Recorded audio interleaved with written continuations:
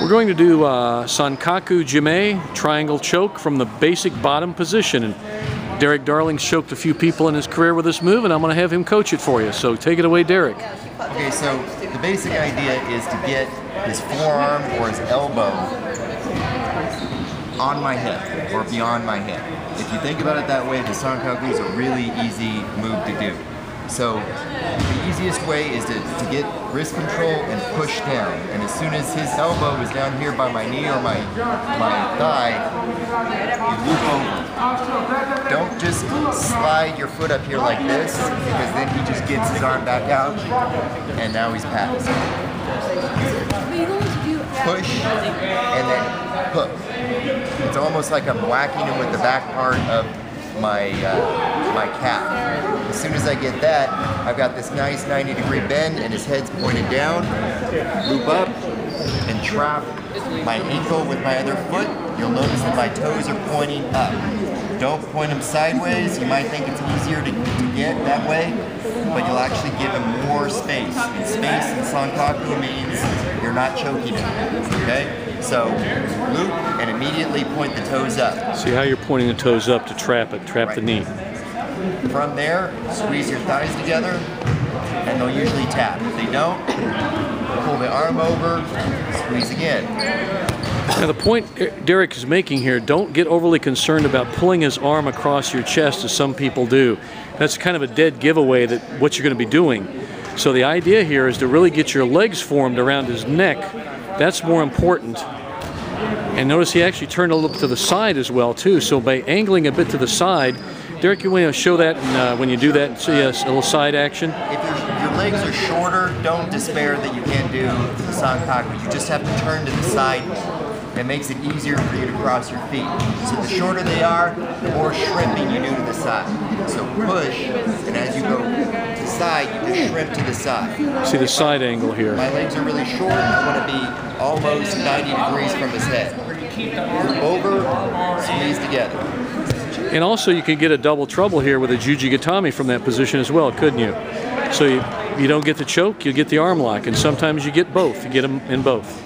Double trouble is a lot easier from the side. Sometimes even when I've got square on and he's not tapping, I'll either pull on the side of his pants here or I'll get an underhook and pull. But either way, I'm now sideways and I just get a hold of the arm, push my feet down and hit side. And get the double trouble. So one more time, the basic Sankaku or Sangaku triangle choke from the bottom. And there we have it. There are three fundamental ways of doing triangle from three directions. This one is the basic from the back. Then the other one when he's on his elbows and knees and you come from the top.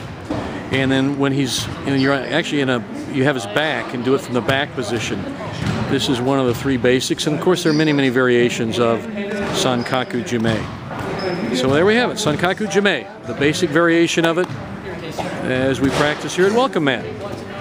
I got him down and I want to control it. Okay? I like to do a pocket grip. You know, some people like to hook here or something. I like to just get a pocket grip here and this belt or what I can get and keep this nice and tight.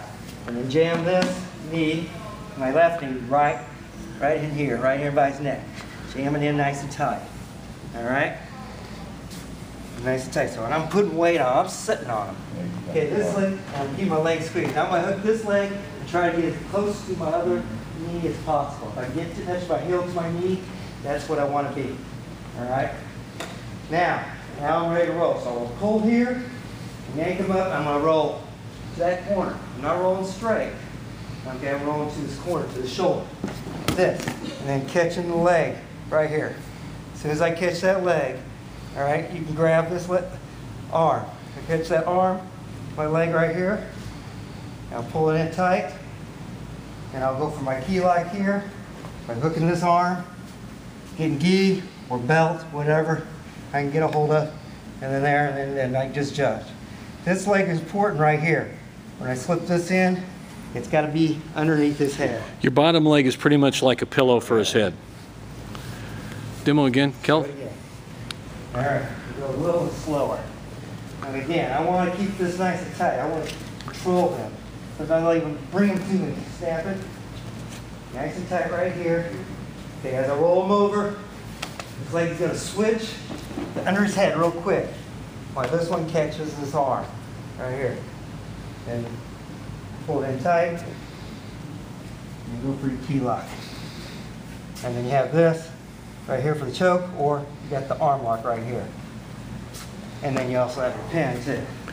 Kelvin, what if the bottom man is really balled up tight and you can't dig your right leg in to hook him? Well, there's a couple of things I would do if he's balled up. I will stretch him out like this, and then go for it. And then go into it. Drag and hit, okay. Or I will get in here and kick and feed it in right there. Do that, get it in. So I'm really just kicking right in there, push my heel, causing pain on the back of the arm. Look at that. Or I will prop this like I'm doing a propping, prop and roll them over. So there's 3 ways I can get it when they're tight. Because if you prop him, he's all balled up anyway. He's going to roll quickly. He's invading my space with every single move, guys. He's not being nice about it at all. He's driving that knee in, he's driving his heel in. He's moving my face out of the way to get up underneath there. So don't try and be nice about it, because that's when it gets all loose. Just dig nice and tight. Keep the legs, because right here, man, right here, I'm sitting. I'm keeping this tight. Even if I don't got to dig in yet, I'm keeping this really tight. And then I can't move. I can even do it. I should be able to do it without, since I got them that tight with just my legs. And that's the Sankaku from really the top, front top position from head on, basically. Yeah. Okay, so there we have it, guys. Let's work on that. A lot of stuff to work on. We will do it. With Munigatami, and this is really good if the guy's got his elbow that he's wedging in there, okay? So he's not letting me get my knee in his armpit, so I'm gonna sit through the Kesa and then take it one step further. As soon as that foot comes through, I catch his head, right? So as soon as I get that head, I can pull up to my chest and step over. And then it just slides right through because I've lifted his head up enough to get my inverted triangle. Plus, since I had the underhook from Mooney still, I've got a nice bent or straight arm lock over here. Okay?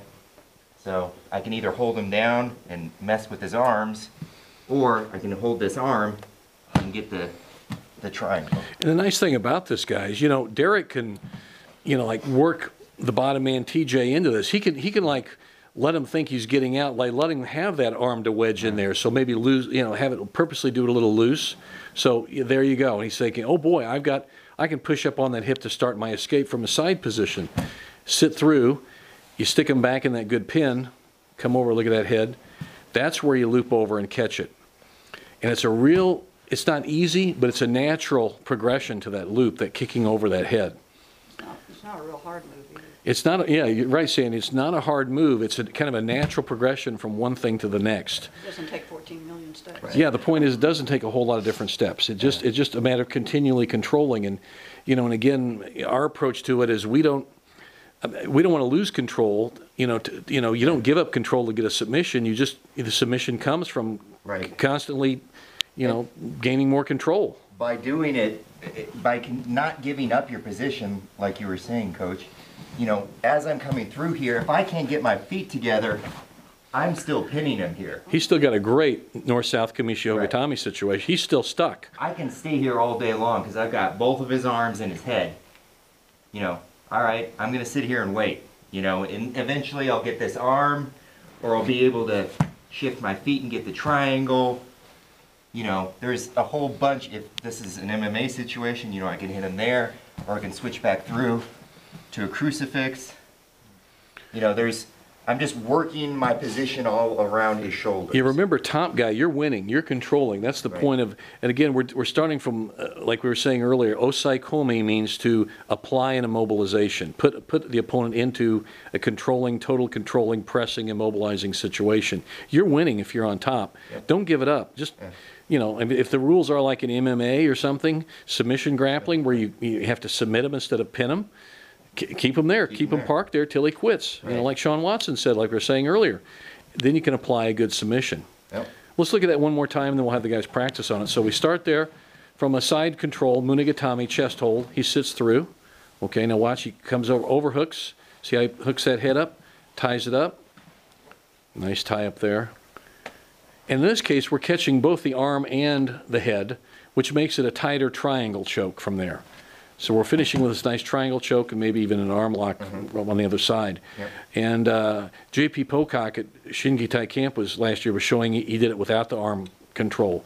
Right. But I think the arm control, you know, not to knock his move because it's a good move, but if you have arm control, it's a tighter choke, a lot tighter choke. Plus, you know, if as long as we're fighting from a case standpoint here, this underhook is keeping me safe.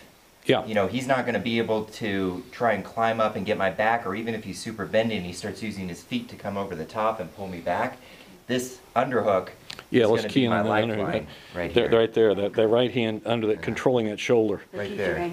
As opposed to right here, he can still wiggle his way around and get my leg on the back. I can finish it from here pretty simply, you know, pull his head up. Yeah. Come through. And that underhook is something that John Saylor likes. He likes to give up that head and catch that underhook with the right hand there, because he says he has so much more control. Oh yeah. Yeah. I mean, there's, you know, even if I'm just doing this is a pretty good. Yeah, you've caught him. You stuck him. Right. Pin. Yeah. Plus, I can start working other things. You know, go right into the arm lock. And if this doesn't work, you know, if I've got this controlled, I can post, and again step a little bit wider and come right back to it. Yeah.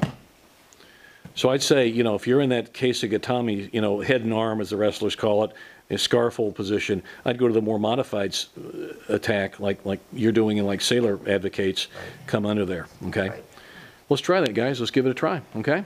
So it's from a side position to Keisagatami to nice triangle to let him have it maybe with a bent arm lock or straight arm lock. There we go. By the way, everybody, this is in Jujigatami Encyclopedia. This is peddle our book here. So I'm switching the view around because I'm going to be doing more to force the issue. A lot of guys aren't going to let me filter my foot through, okay? So unless you're pretty flexible and dexterous with your feet, you're not going to get it through there. So what I'll do usually is I'll be pulling this and trying to get it out. I'll use the hip grab that we usually do for the uppercutting and pulling it out to lever it free up this way. You're right. Your left hand in this case is levered on your right thigh. Right, there you go. I see it. Right. Okay. And once I get it up here, if I can't pull it free, I'm going to take my foot and put that right there into his bicep, and that'll either give me the, you know, the grip break to finish, or that'll give me enough space to just pop through. And as soon as it's popped through, I keep my feet here, but then when I roll back, I catch right there. I wait until I'm all the way back before I let go of his head. So your right knee is actually helping lift his head. Right. As you roll back. So I roll back. As soon as I get space, I push with that knee, and that creates a lot tighter grip. And if he's not tapping already, he taps pretty quick, or you just grab it. It's so much fun, isn't it? Yeah. For you, not for the other guy. Yeah, there you go. Okay. All right, so there's your leg press. Okay. That helps create some space. Push it through. There you go. Lean this way, push his head up. That's when you form that triangle, and you can roll back and get the tap out. And if he's a tough guy or just not particularly bright and won't tap out, you can still get the arm lock. So as Steve said, you can get some double trouble action there too if you get the juji and the tap out. I'll usually stay on this hip, because otherwise if I come back here, you notice I don't have the squeeze anymore for the juji, even if, or sorry, for the triangle choke, even if I sit up. So as soon as I come back to a sitting position, I lose the choke. So stay on your hip pointed towards his knees or his feet. And that way you've still got the choke. You good? Yeah. Okay. You've still got the choke here while you're levering free, and you've got more than enough space to get the juji and the choke. Okay, guys, so that is actually, it's a triangle choke, a Sankaku Jime from a leg press position. Very common position. If you see this, I'll tell you guys,